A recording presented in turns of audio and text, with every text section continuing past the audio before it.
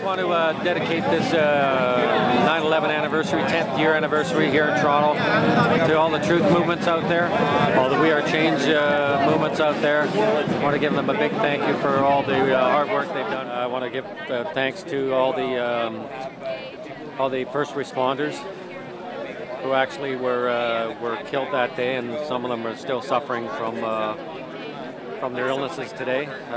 They're the real heroes in this. Yeah, we're doing good here today. It's a beautiful day for it. A few chemtrails out there a while back, late morning, but all in all, it turned out to be a good day. Today is actually the 10th of September.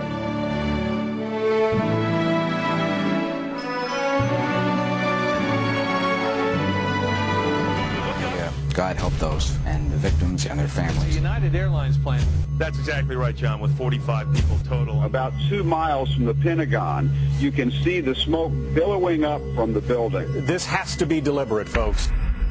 Some of the key suspects come to mind: Osama bin Laden. All the material for 9/11, Building 7, all that, big envelopes. We're doing good here, so good day for it. So we're going to get out more truth. All in all, it's been a very positive day. So, and Tyrone Drummond from Ottawa was here. Danny, thanks for everything that you're doing for the last few years.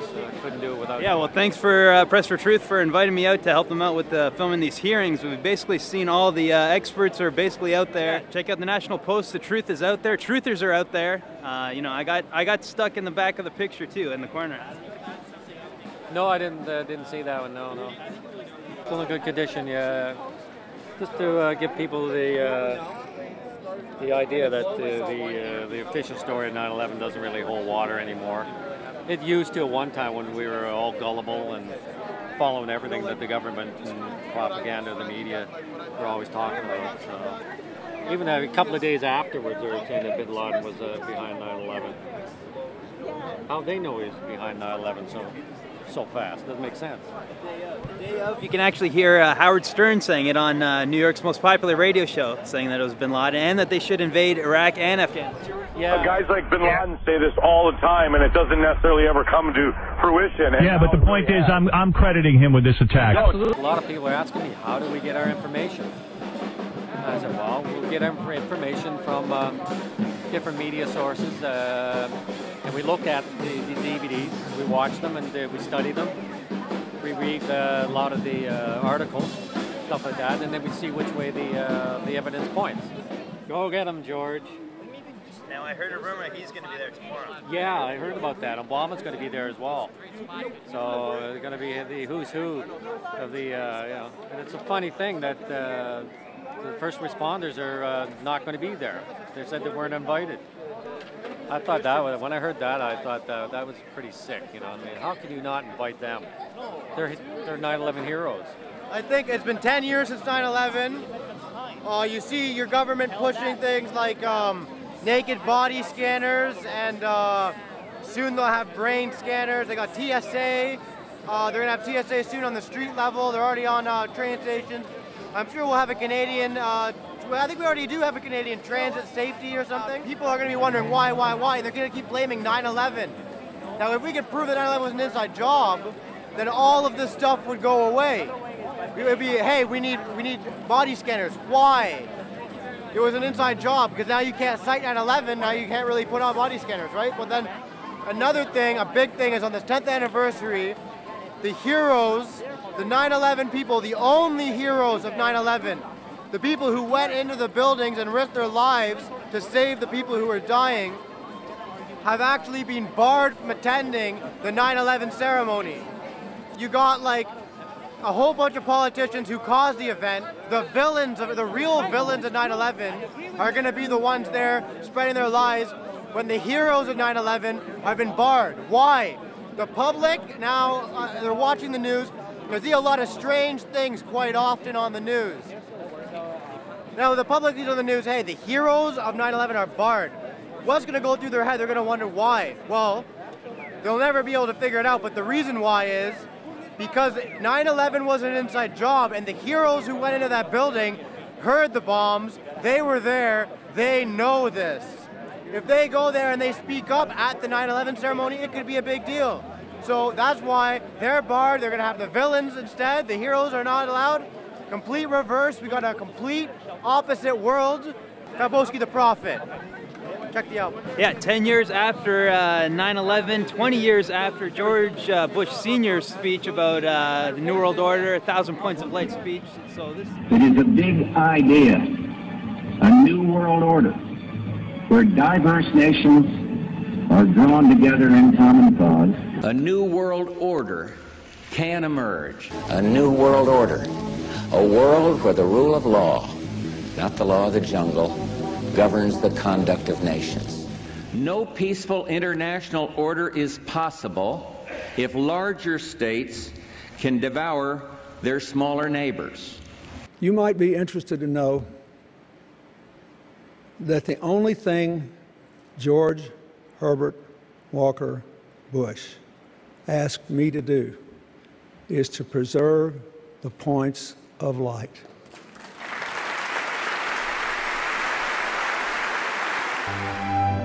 I've spoken of 1,000 points of light, of all the community organizations that are spread like stars throughout the nation doing good. Talks about 1,000 points of light. But as usual, he's being modest, because in our great country, there are millions of points of light that illuminate. Look at Libya. Libya right now is in shambles. Afghanistan's in shambles. Iraq is in shambles. All about imperialism. The World Trade Center site is 16 acres. The museum and memorial will cover 8 acres and is scheduled to open on September the 11th, 2011. Images of the memorial draw the eye to waterfalls that mark the Twin Towers' original footprint. How do you see this experience for people who come here? I think that this 8-acre memorial plaza is meant to be and will be a really separate space within this city. You're going to come here, you're going to approach the memorial pools, you're going to have these massive waterfalls, and both the sound of the falling water, which is a huge 52,000 gallons of water per minute, to have that sound, to have the 400 trees surround you, to have the names of the victims in front of you, it's going to feel like a very separate, special place. The forensic evidence that you've seen is very real. New light has been shown. A third beam now reaches into the pitch black sky and stands in for the still officially unexplained free-fall destruction of the World Trade Center Building 7. My first reaction was, that looks like controlled demolitions. So it's TorontoTruthSeekers down here, Saturday, September 10th, day before 9/11, the 10-year anniversary, and we're talking about this little pamphlet here, Understanding Secret Societies. For the most part, it's about the symbols, pentagrams, hexagrams, crescent moons, crosses that we have in everyday life and that we associate with mostly religions, and what they really mean. What do they mean? I did, yeah. So if you go through the history, the Bible paints a pretty clear picture about one of Satan's main goals, and that is to mix man with beast, genetic engineering. And we find this theme throughout Masonic imagery. These are the tower, the pillars of Jenkin and Boaz, and you see a lot of DNA strands, even in historical pieces of art. A lot of pentagrams, such as the Mason square and compass there. Even the Rothschilds. Rothschild means red shield. The funny thing about the hexagram is that if you calculate the angles of all of the triangles, the small ones and the two large ones, the angles come out to 60 degrees each, 666. So there's a theme here with 666, DNA strands, and even the chromosomes. We have a lot of symbols that correlate with either, you know, the idea that we're fusing the sons, how it's said in the Bible, the sons of God with the daughters of men, so fallen angels with, you know, human women, and they're trying to do that through DNA. And that's essentially what this extremely complex little pamphlet is about. New York native Larry Silverstein's company, Silverstein Properties, acquired the lease to the World Trade Center in 2001. This was an attack on America, and not to rebuild these buildings would be to give the terrorists exactly what they were looking for. One World Trade Center is being built. And Obama's going to be there as well for the anniversary, so hopefully everything will go well there, and hopefully not too much spin of the 9/11 propaganda that they've been spinning.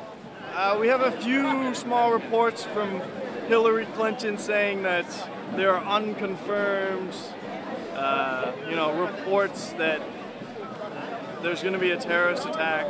Very general, very, you know, non-specific about if anything really could happen.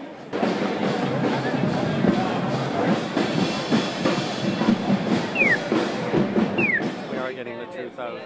I want to say thanks to Stephen Jones, physicist, for giving us all the information about the nanothermite in the dust. Thank you to him, and also to William Rodriguez, the last man out of the towers.